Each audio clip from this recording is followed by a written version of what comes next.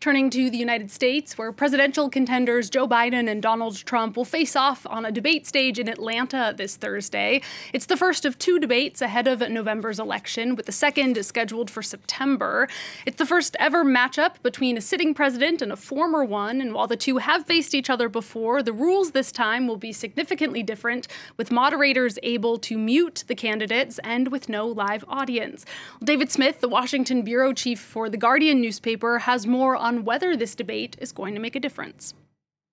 This race is very, very close. Opinion polls show them pretty much neck and neck. Perhaps Donald Trump with a slight lead, certainly in some of the crucial swing states. But the dynamic is so close that anything could have an impact and anything could matter. I think Donald Trump supporters are trying to manage expectations. They have spent months portraying Joe Biden as old at 81 and feeble and unable to give speeches. And so, of course, that sets the bar very low. And it will not be difficult for Biden to exceed those expectations and for everybody to say he had a great night.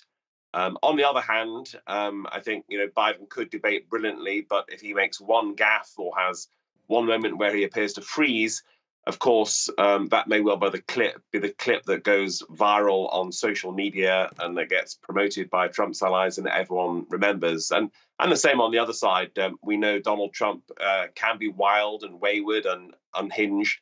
If he makes one sort of crazy statement, then again, I'm sure Democrats will absolutely seize on that. And it's possible that the fact that microphones will be muted when they're not speaking could help Trump a bit. It could impose some discipline on him. At the first debate in 2020, Trump was interrupting constantly, and generally people said this is one of the worst debates in history. The other thing to watch, of course, in terms of shaping this race is just the issues, immigration, the economy, abortion rights, and the battle to save democracy.